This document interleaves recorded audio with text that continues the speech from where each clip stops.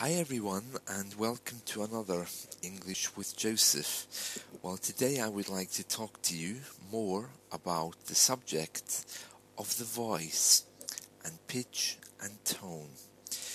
Those of you who know me or who have had lessons with me recently will know that the voice and pitch and tone is one of my favorite topics. Accent reduction and voice work is something which I enjoy very much. Today I would like to give you some advice on talking and how to improve your speaking. Now, you probably know that I speak a lot about the shadow method, but another thing I speak about a lot is how you can move your voice up and down when you're speaking. There's two types of pitch and tone methods that you could use. Let me explain. Imagine that I'm reading the news. I'm imparting information to you. Well, I can start on a keynote and I can read it with my voice descending. For example, firemen say a cat who was stuck in a tree has now been released. Okay, or perhaps a better story might be, 2 people were killed today in a car accident in the southern part of China. So you can see or you can hear that's a definite descent in my voice. I started above my usual vocal range, 2 people, and then I gradually came down.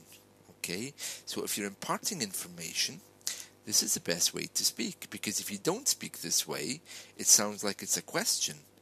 For example, 2 people killed today in China? That's a question because my voice is going up. So if I'm giving you information, it would be 2 people killed today in a car accident. Okay, that's method number 1. You're imparting information and the voice comes down. But we're not all newsreaders. And if you're imparting information on the telephone or something like that, it's perfect. But what if you're having a normal conversation? Or what if you're giving your opinion to your friend? Well, I recommend that the next time you use the shadow method, you look at some comedy, because there's all kinds of ways you can say something with fun. For example, what? No, I'm not doing that. And you can hear the voice going up. So rather than saying, what? No, I am not doing that. It brings a bit of character and life and makes your voice more lively. Okay, so that's something. The second method is where you read the same thing, but you can move your voice up and down with every word. And the advantage of doing this is you can just completely take away the spaces, but change the pitch and tone so that the word is recognized by the tone rather than being between 2 spaces. Let me explain.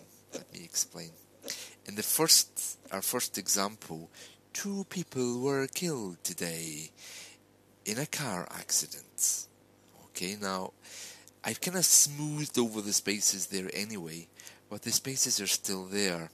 If I was to read 2 people were killed today in a car accident, it would be very hard to hear because it's all jammed together. But what if with each word I move my voice up and down? 2 people were killed today in a car accident. It's much easier to hear and it sounds nicer. 2 people were killed today in a car accident. So you're saying the same thing, but you're saying it in a different way. And indeed, many newscasters prefer to speak like this because then they can eliminate the spaces completely and just simply leave you with the words. This is one of the tricks of news reading. So you can hear there, my voice is going up and down with each word, and I can put all the words together. If you've ever watched the BBC 1 Minute News on the BBC website, I mean, it's dreadful, it's really awful. The people who do it aren't always aren't always very good speakers. What I wanted to say there, by the way, was the people who do it are usually Indian, but they're actually British Indians. So they're still British, but they have a different vocal range. They're born in Britain, but they still have a different vocal range. And it's not just you that finds it hard to understand them, I do also. But because of our government's our government's approach to the idea of openness, anyone can read the news. You can't discriminate because they have bad voices. I'm very in favor of immigration. I those of you who've listened to me watching other podcasts will know that I'm very in favor of anyone having a fair chance in Britain. But really, when it comes to presenting and speaking, they have to have a nice voice. They don't have to be British necessarily, but they have to have a nice voice. And the people who do the BBC 1 Minute World News, I don't think have... They're British, but their accents and the way that they speak is terrible. And you can see that if you log on to bbc.co.uk/news. They try to move their voices up and down, the way I've described, but it's not always successful because they're not clear. They're not clear speakers.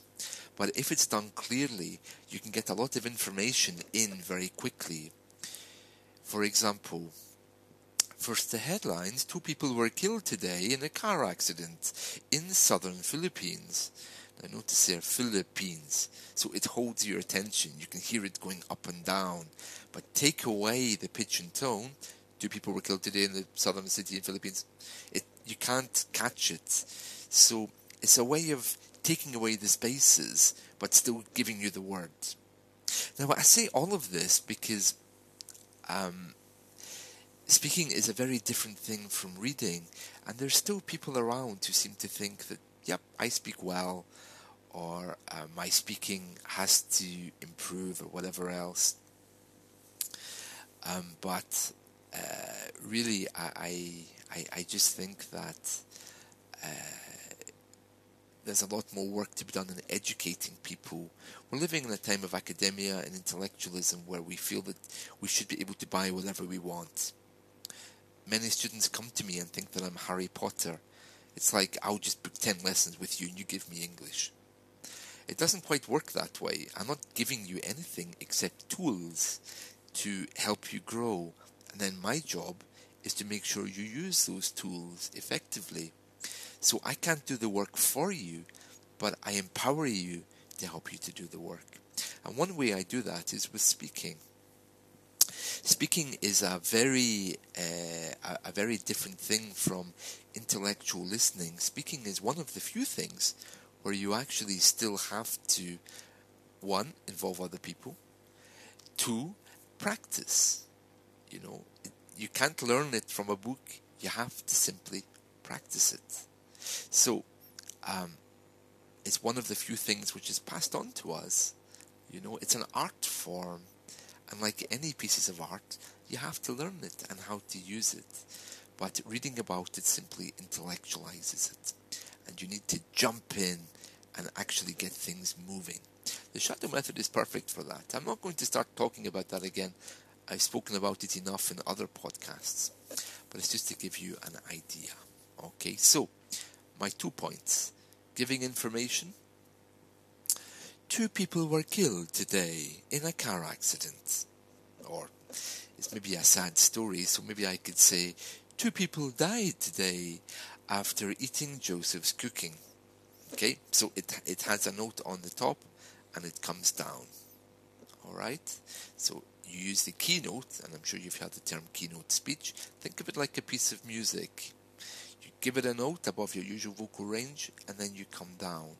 To give it more feeling, you could perhaps